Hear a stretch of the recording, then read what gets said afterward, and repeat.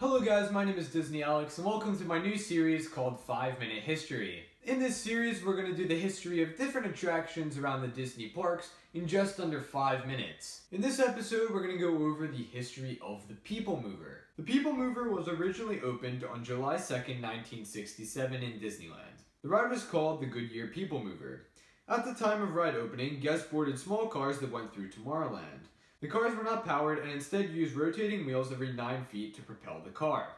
The attraction had covers over each car and featured an open track. The attraction was modeled after the weedway system used for the Ford Magic Skyway at the 1964-65 New York's World Fair. When Disney asked Ford Motors to sponsor the ride, they declined as they were afraid this technology would replace automobiles. Disney then asked Goodyear to sponsor the ride. They accepted, hence the Goodyear PeopleMover. The logo for the PeopleMover was modeled off of Goodyear's logo. Goodyear sponsored the attraction until December 31st, 1981.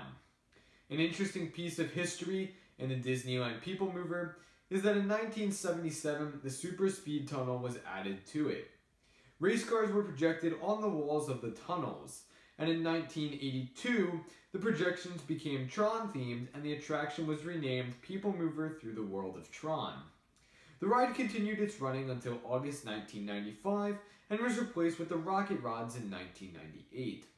Since then, Rocket Rods has closed, but the track of both attractions still remains. Now we will discuss the history of the PeopleMover in Disney World. The attraction was opened on July 1st, 1975 and was based on the Disneyland version. It was first called the Weedway PeopleMover and kept its name until 1994. It was called the Weedway PeopleMover, W-E-D Way, because Walter Elias Disney, so they called it the Weedway PeopleMover. The ride was the opposite of Disneyland's version, as it featured open-air cars with a ceiling over the track. The ride did not use propulsion wheels, but linear synchronous motors. Because of this, Goodyear did not sponsor the attraction, however Edison Electric Institute did. Original narration was done by voice actor Jack Wagner until June 1985, when the narration was replaced with the voice of ORAC-1, the computer, which was used until June 11, 1994.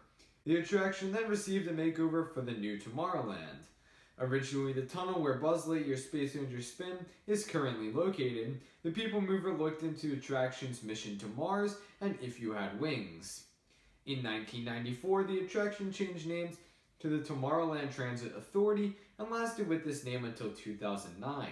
A new narration was done by Pete Renaday, who broadcasted from TTA Central. The attraction was closed on Sunday, April 19, 2009 with the refurbishment of Space Mountain and later opened back up on September 12, 2009. It was officially given the name PeopleMover on August 5, 2010 and received narration changes from Mike Brassel.